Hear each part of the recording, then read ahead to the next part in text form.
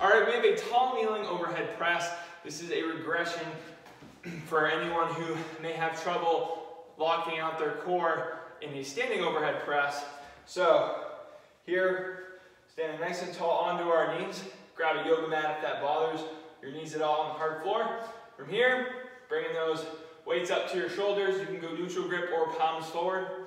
From here, I'm going to exhale the weights up as I drive my ribs down towards my belt buckle. So inhale, and then turn right back down. Keeping my glutes tight, making sure I'm not extending through the lower back. Repeating through that range of motion. That is how you do a tall kneeling overhead press.